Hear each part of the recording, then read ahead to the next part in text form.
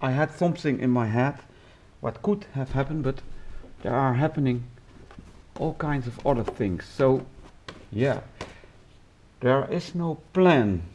I'm just moving the brush and see what's happening. I do enjoy, and enjoying is for me, that is making contact. I do enjoy what's going on right here.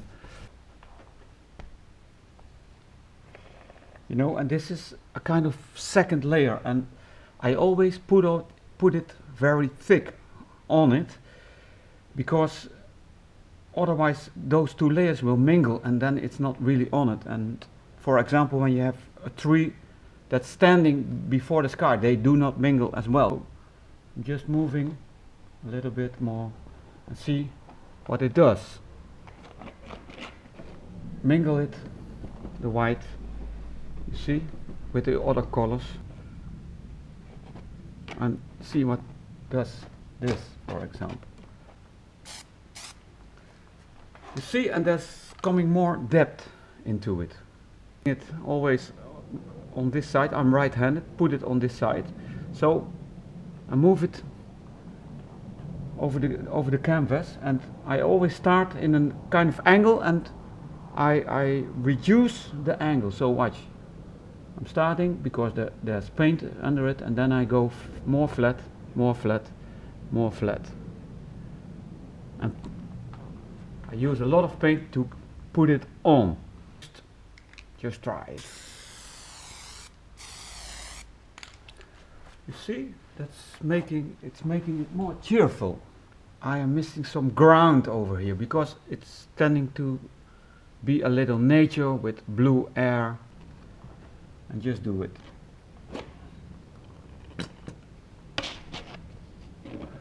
It's always coming out different, so it doesn't really matter. You don't have to think that much, just do it.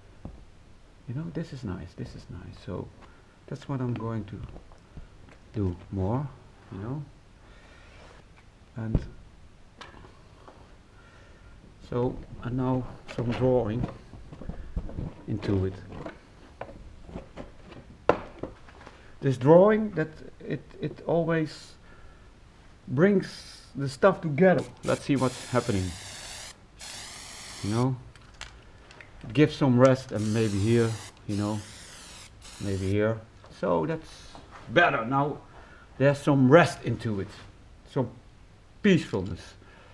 What I'm going to try right now is with a dry brush go through the painting. It's very risky always, but because there's a lot of paint everywhere, it mingles with the brush.